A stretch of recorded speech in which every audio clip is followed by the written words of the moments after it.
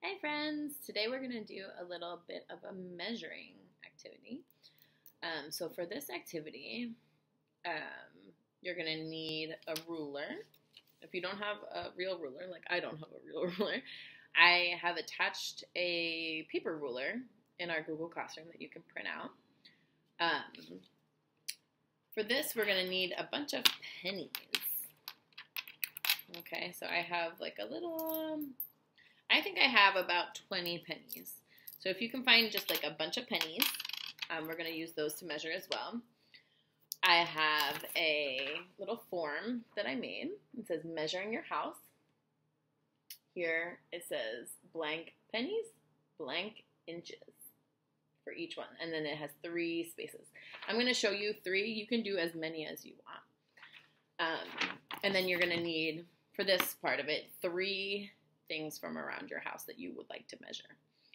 I chose a spoon, a cup, and the book that we read for our stories today. Okay, so what we're going to do to get started, maybe I'll start with the spoon, and I'm going to show you guys on here. Okay, so we're going to measure our spoon 2 different ways. We're going to measure it with standard measurement, which is the ruler, and non-standard measurement, which is the pennies. So the ruler helps to measure how many inches there are. The pennies, we're going to measure how many pennies long it is. So we're going to do length for all of these. So let's see. First, I'm going to start with the pennies.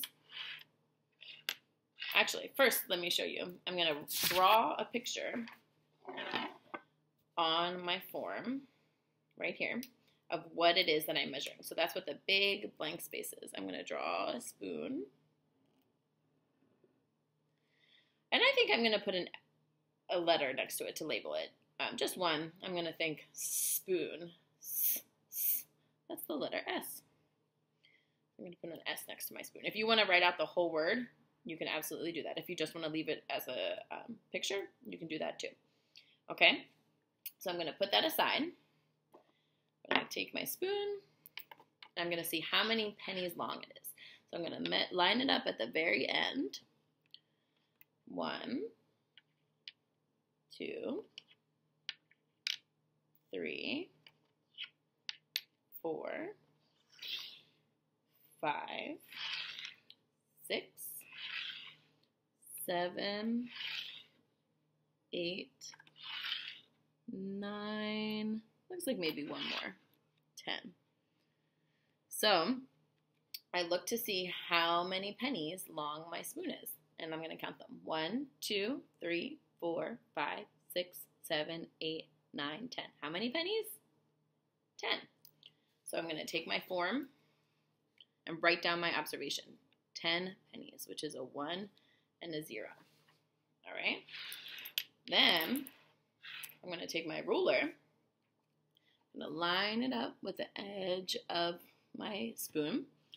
And each of these numbers here is 1 inch. Okay, so I'm going to look at the numbers and I see 1, 2, 3, 4, 5, 6, 7. So then I'm going to take my, how many was that? 7, right? So I'm going to take my form and I'm going to write the number 7. Okay, so I can see for my first item, my spoon, it was 10 pennies long and 7 inches long. Okay, next I'm going to take a mug. This mug has my favorite fruit on it, strawberries. So I'm going to draw a picture first to show what I'm measuring.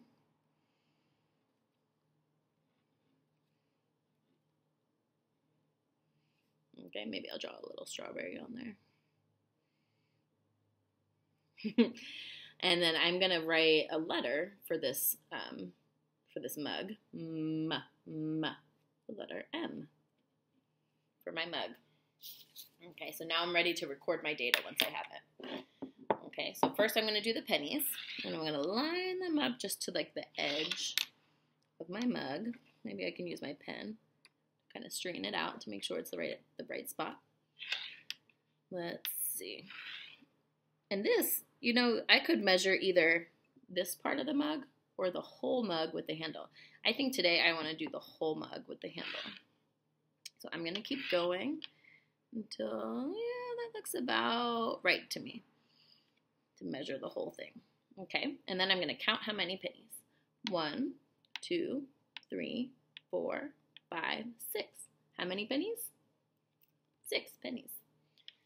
So I'm going to take my data collection sheet and I'm going to write 6 pennies.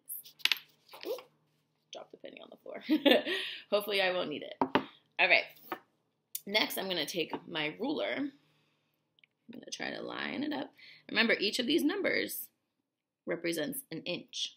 So I'm going to count and see how many inches wide is my mug. 1, 2, 3, 4. This mug is 4 inches long. So I'm going to write that on my data collection sheet. 4 inches long. All right. The last one that I have is a book. And I chose to do the book that I read to you guys this morning. You could measure this either way. This way or this way. Today I'm choosing to do it this way. So first I'm going to draw on my data sheet, my data collection sheet. I'm going to draw a picture of a book. This cover has like a tree on it. And then I'm going to write the word book. Starts with B, B, B. So I'm going to write a B next to my book. So then I'm ready to collect my data. Okay, so first we're going to use pennies. See how many pennies long it is. I'm going to just line them up with the edge of my book. This one is easy because it's nice and straight and flat. So I can actually like line the pennies up right next to the book. And I know that they're in the right spot. Okay, that looks about right. Let's count them together. 1, 2, 3, 4, 5, 6, 7, 8, 9, 10, 11. So I'm going to take out my data collection sheet and I'm going to write the number 11 for pennies. So how do we write the number 11? Do you guys remember? That's right, it's a 1 and a 1. 11 pennies. Awesome. All right. Now I'm going to take out my ruler. I'm going to line it up to the edge of my book. Let's see. And then we're going to count the inches. Ready? 1, 2, 3, 4, 5, 6, 7, 8. So this book is about 8 inches long. Okay. At the end, if you want to look at the things that you measured and see which one is the longest. So for the 3 things that I measured, do you remember which one was the longest?